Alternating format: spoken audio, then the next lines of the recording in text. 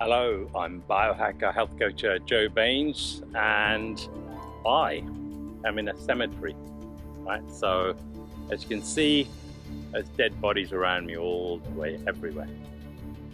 So I'm in a cemetery, and I thought this would be a great place to do a video on junk food. So junk food is basically processed foods, fast food, anything you eat in most restaurants, in McDonald's, KFC, all that kind of stuff. It damages your metabolic system, which causes metabolic disorders or metabolic syndrome. And metabolic syndrome is things like diabetes, high blood pressure, heart disease, Alzheimer's, cancer. Cancer is also a metabolic disorder. COVID, if your metabolic system is damaged, then your immune system is also damaged. COVID, it's easier to catch diseases as well because your immune system is down. So you're in trouble. Also, if you're fat, especially if you've got fat in your on your stomach, you have what it's called visceral fat.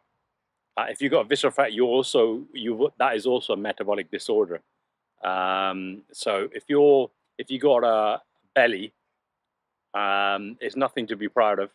It basically means you're ill.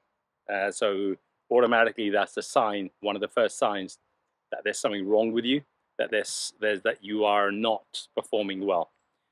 So eating fast food, eating junk food, there's a reason it's called junk food, because it is literally junk. You know, in the old days, they used to have this saying for cornflakes, for cereals, was that there's more nutrition in the cardboard that it came in than the actual food. Well, that was actually true, and it still is, by the way. It still is, yeah. If you eat the cardboard, it's going to do less damage to you than eating the cereal or the cornflakes or whatever it is inside that package. So you want to stay away from those kind of things. So what metabolic syndrome? It damages your metabolism. It damages, and the metabolism is there to keep you in homeostasis. It's there to keep you in check. It's to keep you alive. And if you damage that, then your body's ability to keep you alive lessens. And so the side effect of that is that you end up with all these kind of problems, like diabetes, for example, or high blood pressure.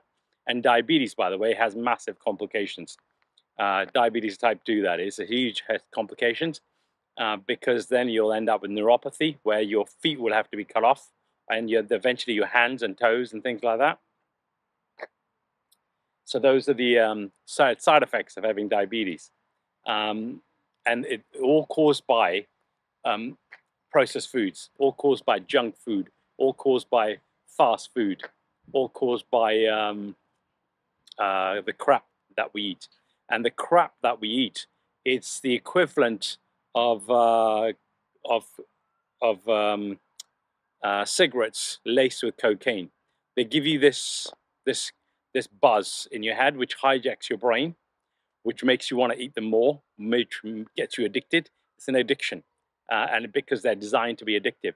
And the cigarette in there is what damages you.